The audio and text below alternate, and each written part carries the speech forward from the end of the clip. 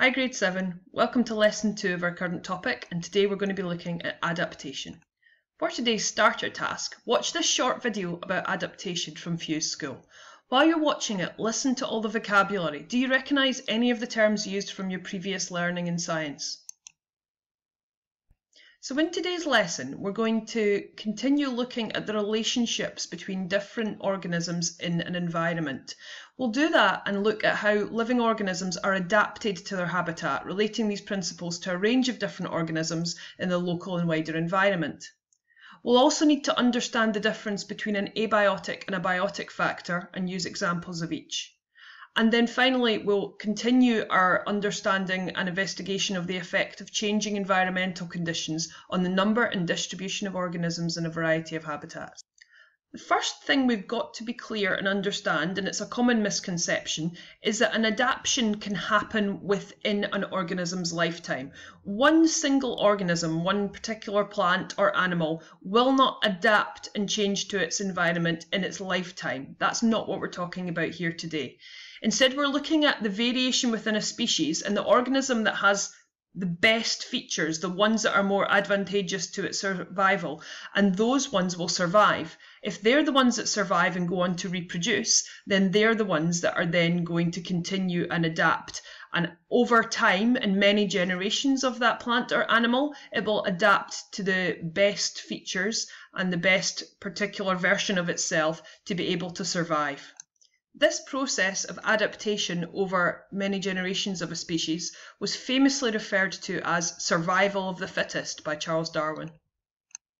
What you can see on the slide now is a simple illustration of the principle of survival of the fittest. We have an eagle and we have some snakes.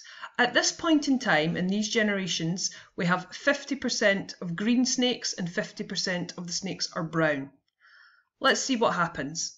The eagle can see the brown snakes very clearly against the grass, so those are the snakes that get eaten. If we then look at a subsequent generation, we now have 75% of the snakes are green, but only 25% of the snakes that are left are brown. These are the snakes that are left that are able to reproduce. If then more brown snakes continue to be eaten, we now have 0% brown snakes, and that means that only the green snakes are available to reproduce, meaning that they are the fittest and that adaptation occurs and more of them will be green. Let's now look at the key words. A word we've often used, environment, the surroundings and conditions an animal lives in. Survival means surviving and fighting to stay alive. Adaptation is the way that an animal has changed to become better able to survive in its environment. That also applies to plants. To camouflage is to hide or disguise yourself, to blend in with your surroundings, usually to keep yourself safe from being spotted by predators. Prey, we learned this in our last lesson, is an animal that's hunted or killed for food by another animal. Insulation is a layer of padding which keeps a person, an animal, or a plant warm. In the humans and many animals, the insulation is in the form of fat, which is a layer of fat under your skin, which keeps your internal organs and the rest of your body at the temperatures required to survive. To minimise is to reduce something to its lowest level. A carnivore is an animal that eats meat, and a herbivore is an animal which eats vegetables, only vegetables, not meat at all. And an omnivore eats both meat and vegetables. Now, as we looked at in the learning outcomes, we've got two important new terms to learn today, abiotic and biotic. We'll start with the first, abiotic factors. Abiotic means a non-living environmental factor, like an external factor that can affect the organisms within an ecosystem. Some examples, common abiotic factors, are light intensity, so whether there's a great amount of sunshine or a very reduced type of sunshine, either due to weather or a canopy from a rainforest, the light intensity could vary. Soil moisture level means how dry or wet the soil is. Soil pH means how acidic or alkaline the soil is. And temperature is the temperature of the habitat that the animal is living in. The values of the abiotic factors in an ecosystem affect the variety of species that can be found, and this is because the individuals in each species are adapted to particular environmental conditions. Biotic factors are the opposite of abiotic factors. They're factors which are actual interactions associated with the living organisms themselves. Examples of those are things like food availability for the animal, competition for environmental resources, grazing, predation or disease. In today's lesson task, we're going to be considering 4 different animals which live in 4 very different environmental conditions. We'll be considering the rainforest, the desert, the mountain and the polar habitats.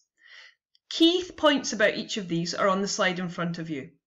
A rainforest, which we have here in the green box, it will be hot and humid. That means a lot of moisture in the air. There'll be many predators, many leaves, and there will be a lot of competition between species for sunlight, water, food and nutrients. Looking at the desert environment, it's very hot and dry. There's a lot of competition for water because water is limited. It will be windy and typically have sandstorms. There might be long distances between food and water supplies, and it's extremely hot during the day but very cold at night. So animals and plants need to adapt to be able to cope with that extreme change in the temperatures. In a mountainous environment, it's generally very cold temperatures at high altitudes. In addition to that, there is a reduced percentage of oxygen in the air at higher altitudes, which animals need to adapt to be able to survive. Food can be quite difficult to catch. The rugged ground is often uneven and cold to walk on, and there are very few nutrients in the vegetation. The polar landscape is different again. Temperatures rarely go above freezing of 0 degrees Celsius. A lot of the prey lives in the ocean rather than on the land. Very bright sunlight reflects off the snow and can make it very difficult to see. The icy ground is obviously very slippy, and there can be this strong glare from the snow and the ice. On the worksheet, you will see that you have 4 different animals, one from each of the 4 environments we described. You're going to look at how they've adapted to their environment and then think of an explanation for each adaptation and why it helps them to survive in their natural environment. Let's have a look at the worksheet. So, here are the 4 different animals that you're going to look at. You'll be looking at a camel living in a desert environment, and you want to think why each of these adaptations have occurred and what their purpose is. In the second table, you have a polar bear to look at, living in the polar region. In the snow leopard, you're looking at the mountainous region. And then finally, the spider monkey, you're looking at the rainforest region and deciding why they have each of these adaptations. If you manage to complete all that within our lesson time, your extra challenge today is to try and suggest 1 more adaptation for each of the 4 animals we've looked at to make them even better suited to their environment. And let's now share the ideas that you came up with, both for the adaptations that were listed and any additional ones that you came up with for the extra challenge task. To finish off today's lesson, I'd like you to try this quiz. Can you think of 1 adaptation to meet each of these different conditions? A very hot climate, a very cold climate, lots of predators nearby, very little water nearby, and little oxygen in the atmosphere. For our extra learning today, as we looked at in the last lesson, I'd like you to use the gizmo to look in more detail about changes to a food web and how alterations in the numbers of each species can affect the overall proportion of the other animals in a chain, the knock-on effects from an increase or a decrease in one of the populations. Remember, my video was on there for you to look through in your own pace to explain how to use that resource. And now that we've done a bit more work understanding habitats, feeding relationships and the impact on changes in organisms to other organisms in the environment, I'd like you to have another go at the Feed the Dingo game. You should be getting better at this and able to make changes which will cause positive impacts on other species within your environment.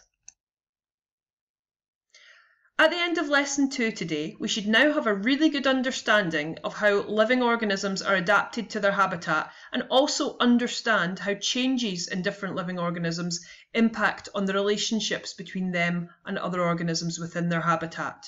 We should know our definitions for abiotic and biotic factors, so look back over those if you're not sure. And we should also be able to make predictions and changes to environmental conditions and see what happens to the distribution of organisms within a variety of habitats.